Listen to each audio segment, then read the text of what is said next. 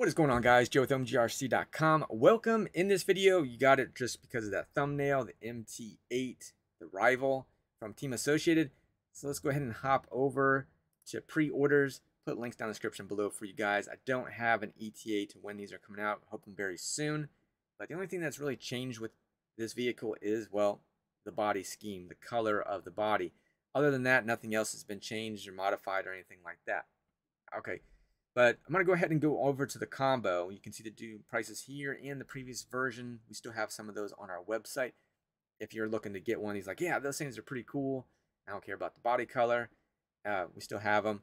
So just enter in the rival MT8 and you'll find it. But I'm going to show you anyhow right here. Here's the comparison of the differences. So you can see this is the new one.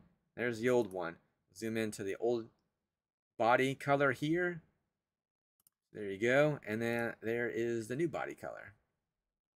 So no big difference. I do like this color better than the previous one. I like that black and teal, and the white looks good. A little bit of red in there.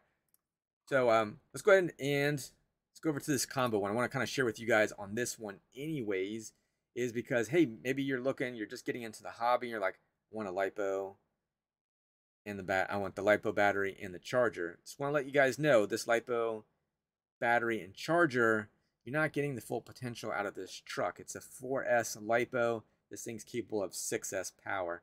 So just kind of FYI on that one. Let's take a look at this thing closer. It's got aluminum shocks with it. It's got a 2100 kV brushless motor. The electronic speed controller is 150 amp. Now, as far as there's where the receiver is tucked inside of a little case there. The servo, from my understanding, and I've checked to try to figure out what kilogram this servo is and what's it all about. So don't hold me to this. If by chance you have one of these trucks, the previous version of it, let me know what kilogram servo, because from what I can see, and I talked to my distributor, we're under the same impression that was the charger, that the servo is right here, which is a 25 kilogram servo, digital, all that good stuff. So yeah, 25 kilogram. Just kind of looking at the specs of it and everything. So here's some of the specs. You guys can pause it or whatnot. That's what I'm guessing. So don't hold me to it. It's kind of weird they didn't give us that information from the get-go, but that's what I'm kind of going with, is that. All right. Oh, and I did want to kind of show on top of it, as far as the charger. So if by chance you do want the combo pack, here's what you get. Here's my recommendation, honestly, would be, if you do get a charger, I wouldn't really opt for this thing, but if you want to, it's to each their own.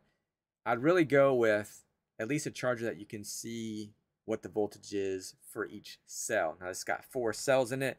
You want to make sure that each individual cell is charging to what it should be at 4.20 volts.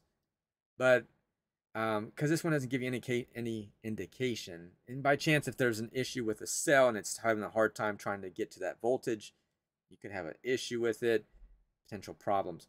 So I would really, even if you did go with this, I would eventually go ahead and upgrade to a better charger that has a digital or LCD screen, so you could see what those voltages are, and to put this thing in storage. I don't know if this one has a storage. It might have.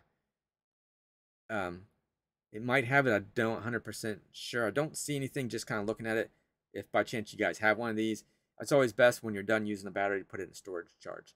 So I don't know if this one does. If by chance you have one of these, you can leave a comment below like, yeah, that thing has a storage charge on it, and it's good. And if it doesn't, that's not good. All right, back over to, yeah, as far as the rival goes. So it's kind of skimming over this thing. There's plenty of videos out there, so it's not a brand new vehicle. It's been out for a little bit, but it is cool. And I did want to kind of compare it a little bit. I do see that this has a upper chassis brace. It's got the aluminum drive line to it. Again, that's got a metal gear servo that's in here. Independent suspension. Is a 1/8 scale 4-wheel drive, or all-wheel drive, however you want to look at it. So wheelie bar. And I looked at wheelie bar and talking to a couple vendors, Redcat and everything. They have a similar chassis layout, and I want to kind of share that with you too. So looking here, like the Kaiju, so we can see like the price difference is less expensive than that. So if by chance you were like, Yeah, that's cool. I mean, it's similar to the same type of chassis, or it's 6S power. If you're down with this type of body or whatever, you're like, hey, that's an okay body. I'm not a big fan of the body itself. It looks a little bit funky. Tires, I'm not. I think these tires are belted, where the other ones I don't know if they are or not. So it's got some extra little things here and there, kind of protect it all, and the price is cheaper. So if by chance, I mean, we still carry them, so you can always look at these Kaijus as well. I don't think it doesn't look like it has the upper chassis brace, and it obviously has a different kind of layout to it. So this is probably a little bit longer chassis than the previous Kaiju from this is the extended version of it. So I don't know if I have. You can kind of see this one, as you can kind of tell here. I know it's a little bit blurry, harder to see, but you kind of get the idea. The layout's similar, but at the end of the day, it's just another option. So I just kind of want to share that with you guys, not to kind of harp on as far or beat up on the MT8. Just want to kind of share that with you guys. All right, so I definitely appreciate you guys watching. As always, don't forget to like, comment, subscribe. Check us out again at OMGRC.com. Put links down in the description below for all the cars I just did talk about, so that way you guys can reference them right away. So I will put some extra links in there for you guys. All right, thank you, and hopefully you guys have a great day. Peace.